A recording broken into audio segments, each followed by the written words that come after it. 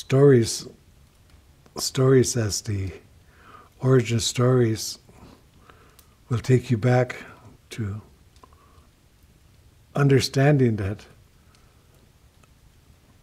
you are just but a mere speck in the vastness of all of creation.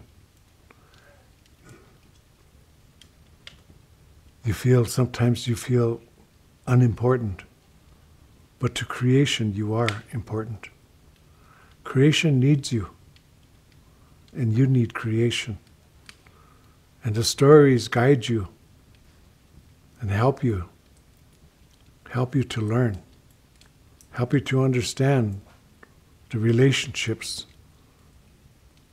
between the past, what happened in the past. And there's times when we have to grieve. We have to grieve our past. And we have to be able to practice the virtues of perseverance and be able to pick our head up and say our prayer and to go on. There's times, many times we will grieve. We will be hurt, but the important thing is always to get back up. To get back up and to remember the prayer. To carry a song. A song will always get you through. Learn a song. For times when you're sad, you are lonely, sing your song.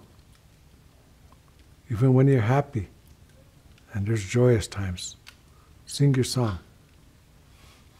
Even when you're alone, or sing it to your children. Tell your children stories. Teach your children to sing. It's better to sing than, to use your words in a negative way. We talk about things always go around in a circle. When you start something, it will grow. Maybe it will come back just as the same upon you, or it will grow twice, 4 times, 10 times, 100 times, but everything goes back in a circle and will come back to you. So, understanding the meaning of life as you grow from your infancy. When you were born, you were a spirit. You were a spirit that was decided to come into this family. And you go through these stages of life as that little spirit. And as you're growing in your mother's womb, you hear the sounds around you, outside of your mother's womb, the singing, the laughter, or you can sense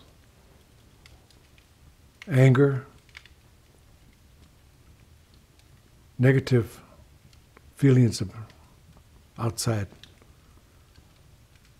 And when you're born, these little ceremonies that help you to understand as you grow through life. You're welcomed into this world.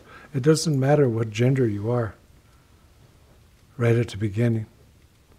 But when your gender is identified, you become a Hokshila or a Wichinchala. And then as you grow, you reach that stage of life in your puberty. When you become a young man or a young woman, we tell stories, particularly to the young girls, to be like the eagle as she soars so beautifully up there in the sky. And just riding on the wind. And then suddenly this young male would come flying, and he would fly around and trying to win her over. She will fly down to the earth and pick up a stick and take that stick up very high And she would drop it. And she instructs that young male, catch it and bring it back to the earth and put it down very gently. And she continues to do this. And the female is larger than the male. And so those sticks, they get larger and larger and larger. If he should miss one, or if he should drop one, she will fly away and have nothing to do with this male, because she knows that if she is to start a family with this young male, someday there's going to be baby eaglets. And someday they will have to take them out and teach them to fly.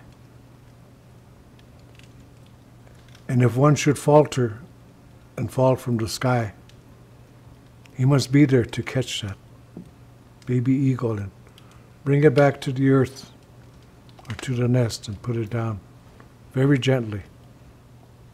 So be like the eagle. What are those sticks for that young man?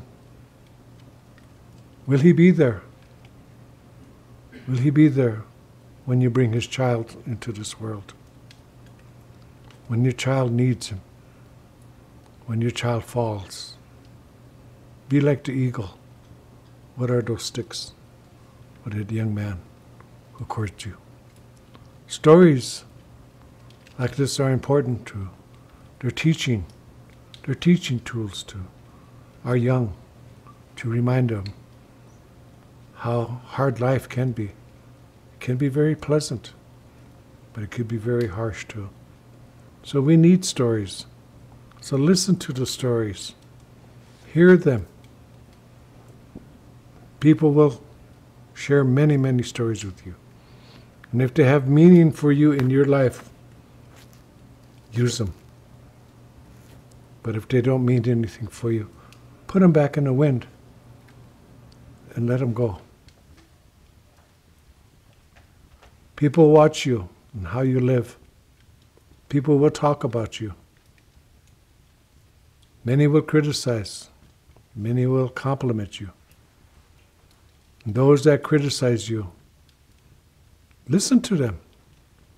But don't put them in here. Because if you begin to put them in here, in time, you will become what they say about you. Hear them, but throw them back into the wind. People will know you and judge you for who you are and what you do.